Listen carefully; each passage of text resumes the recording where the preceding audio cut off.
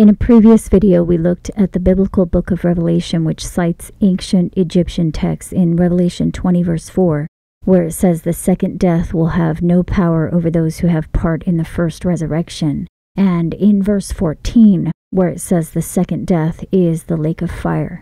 Both the second death and the lake of fire are mentioned in the ancient Egyptian coffin texts and the book of the coming forth by day. In this video, we're going to look at the actual book of the coming forth by day as it's found on the Sacred Texts website.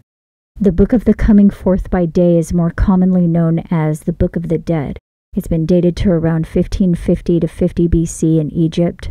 However, the book itself is a compilation of much earlier texts in ancient Egypt. It's a compilation of the earlier pyramid texts, which date to between 2400 and 2300 BC, and the coffin texts, which date to between 2181 and 2055 BC.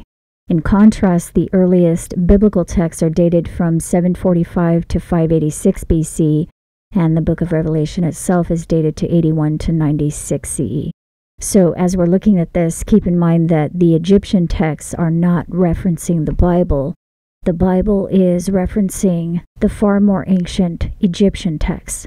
And since Revelation is pointing us to the Egyptian writings, I think it's fair to say that we're meant to study it as it pertains to the end times prophecy in Revelation. In this video, we'll look at a translation of the Egyptian Book of the Dead published by E.A. Wallace Budge in 1895. But instead of going through Budge's interpretations, we're going to look at the actual translations, starting with Plate 1 and focus on the connections to Bible prophecy. The first thing I notice on Plate 1, number 2, is that it says, "The beings who minister unto Osiris cherish him as the king of the north and of the south, the beloved man-child." The kings of the north and south are a very important clue in biblical end times prophecy and are found in Daniel chapter 11. So the king of the north and the king of the south originate in the ancient Egyptian text, and it says Osiris is both of them.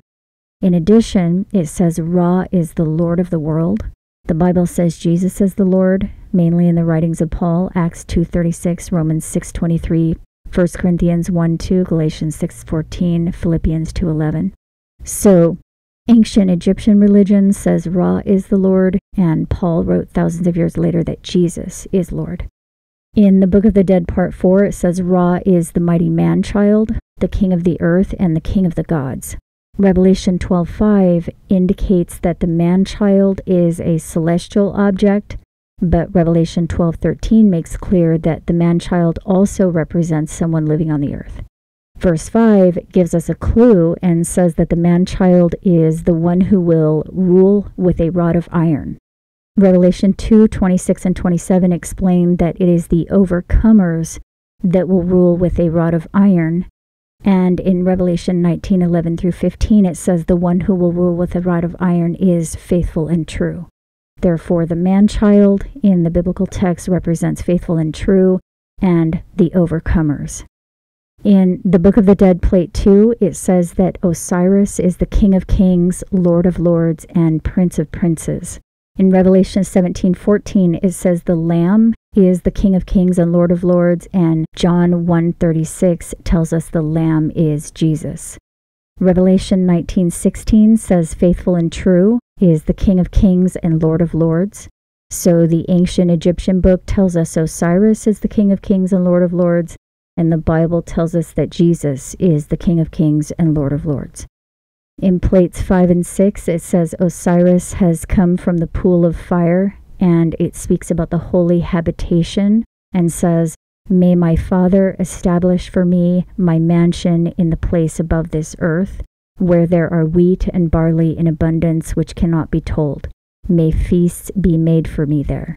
And this is referenced in John 14:2, where Jesus says, "In my Father's house there are many mansions. If it were not so, I would have told you, I go to prepare a place for you." And this connects to Revelation 12:6 and 12:14, where it says the woman will be nourished or fed in a place prepared by God, and also in Revelation 7:9 through 17, which says the multitude of all tribes will be fed by the Lamb at the throne in heaven. So the ancient Egyptian texts say there is a mansion in a holy habitation above the earth that the Father has established, where there is abundant food and feasts. And just prior to the mention of the holy habitation in the place above earth, the Egyptian texts say, "Deliver you me from the crocodile, which is in the place of the lords of right and true." The Bible tells us there are many mansions in the Father's house, and that a multitude of all tribes on the earth will be taken to the throne in heaven, where they will be fed by the Lamb. They are also represented as the woman who will escape the serpent in Revelation 12:14. And this, as we've discussed in other videos, is the flight to the holy city in heaven. It's also referenced in Luke 17:37, where it says there are those who will be taken to the place where the eagles gather, and this is the gathering in heaven in Matthew 24:31. It is the multitude which no man can number standing before the throne in heaven in Revelation 7, and it is the multitude which is not measured walking the holy city in Revelation 11, and that holy city, Revelation 21:2 tells us, is in heaven. The Egyptian texts are saying the same thing. Deliver you me from the crocodile, the woman escaping from the serpent. The Father establishes a mansion in the holy habitation above earth. The holy habitation has feasts and abundant wheat and barley. Jesus says, in the Father's house there are many mansions, and he goes there to prepare a place for us. This is speaking of the deliverance of the multitude from the serpent. The woman in Revelation 12:14 escapes from the serpent for a time, times and half a time, to the place prepared by God. The woman in this verse represents the multitude of all tribes in Revelation 7, who will be fed by the Lamb at the throne in heaven. Next, on plates 7 through 10, we see the horns of the bull with the circular object between them again, only this time it's not on the head of Isis, but on the head of the bull.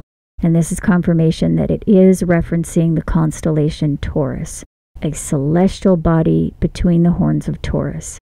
And then I found this interesting. It says, I am yesterday, I know tomorrow. Yesterday is Osiris, and tomorrow is Ra. On the day when he shall destroy the enemies of Nibiru, and when he shall establish as prince and ruler his son Horus, on the day when we commemorate the festival of the meeting of the dead Osiris with his father Ra, when the battle of the gods was fought. And then notice it adds next, I am the keeper of the volume of the book of things which are, and of things which shall be. So the day of the battle in Revelation is the battle of Armageddon in Revelation 16:14 and 20 verse 8, which says the devils go forth to the kings of the earth to gather them to the battle of that great day of God Almighty. This occurs when the asteroid hits the Earth, as explained in the Revelation timeline, and this is clearly a future event, not a past event, as is evident in Revelation's connection to the book of Daniel, which are clear about when the timeline starts and what transpires leading up to the end. Many of those things having already occurred exactly according to the prophecies. And in the Egyptian text, it's essentially saying that these writings are prophecies. Egyptian scholars would have us believe that it's all silly notions about the afterlife, but it clearly says it's about the future. I am yesterday, I know tomorrow. I am the keeper of the book of things which are, and of things which shall be. This is absolutely clear that the Egyptian texts are prophecies about the future.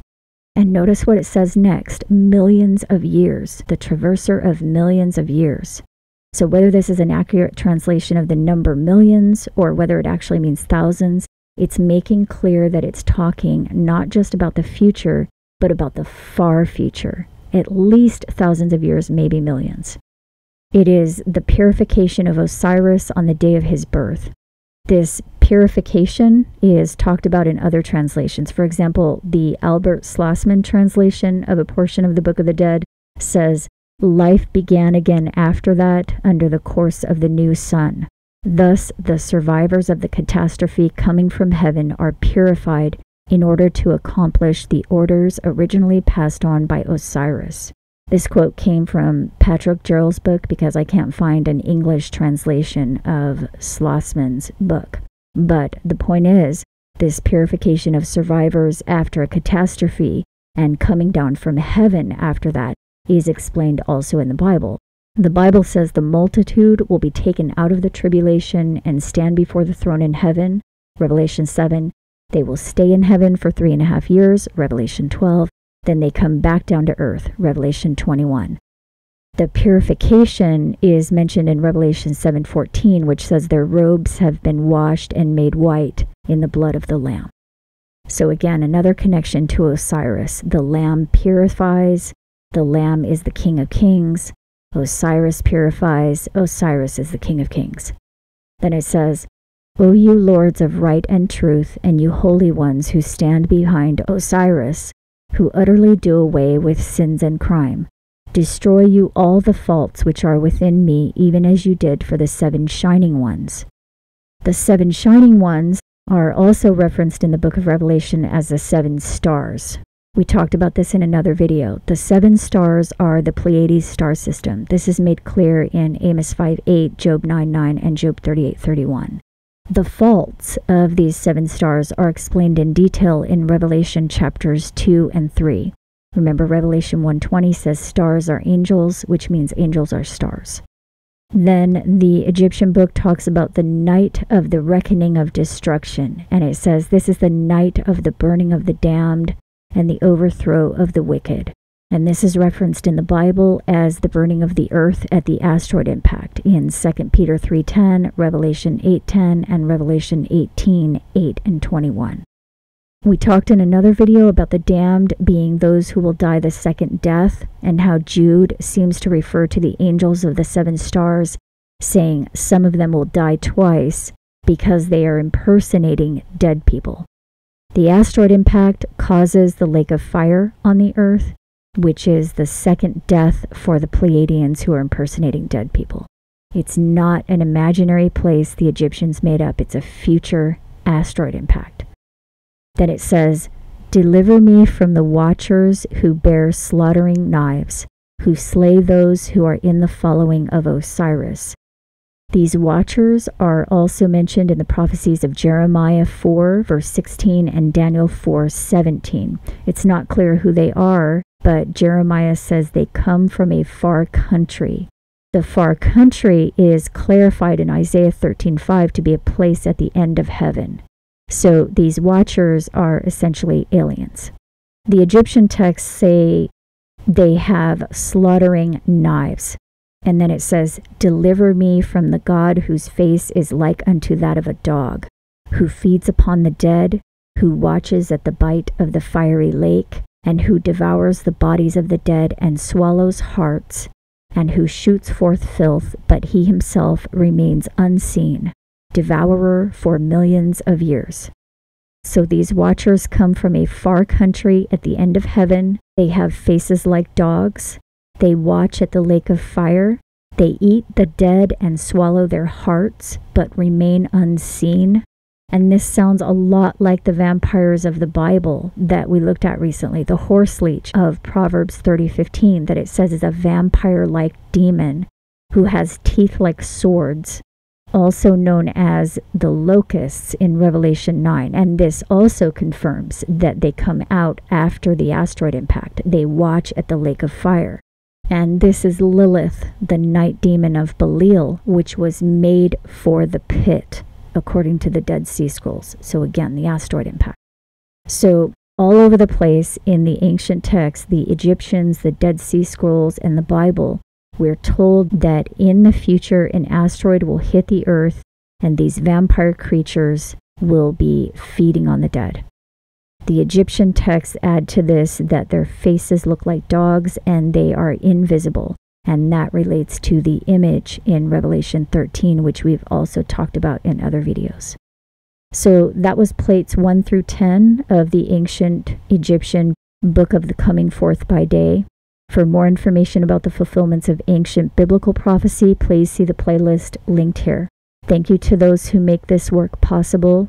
If you liked this video and want to see more like it, please consider providing support using the link below. I can't do this without your help. I hope you're doing well, and I will talk to you later.